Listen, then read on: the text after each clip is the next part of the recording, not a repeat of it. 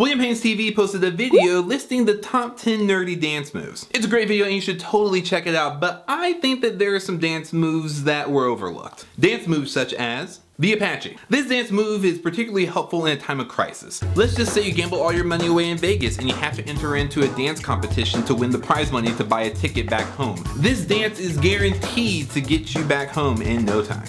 The Dance Dance Revolution.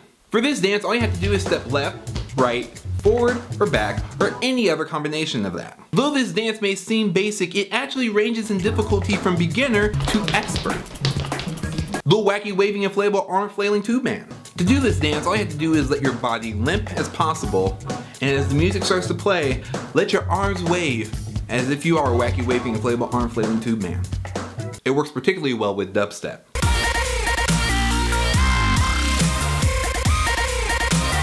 The Shrug. The shrug is a dance move that really helps you transition out of awkward situations. Let's just say you talk to a girl and you ask her for her number and she tells you no, go away. You just dance shrug away and she'll wish that she would have given you the time of day.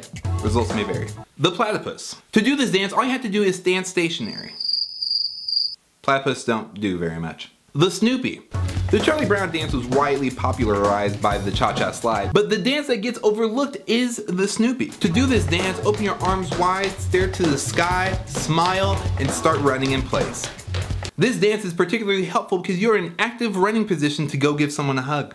The Fusion Technique. If you and one of your friends are not particularly good dancers, use the Fusion Technique and you guys will automatically become a decent dancer. The Night of the Roxbury.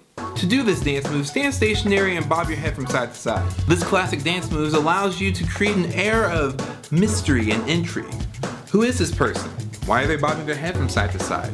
Why am I suddenly attracted to them? And those were my dance move suggestions. Let me know if you agree or disagree. If you have not seen William Haynes TV's top nerdy dance moves, watch it right here because he has a lot of good ones. And tell me, what are your favorite nerdy dance moves? As William Haynes TV would say, remember, give peace a chance and knuckle touch.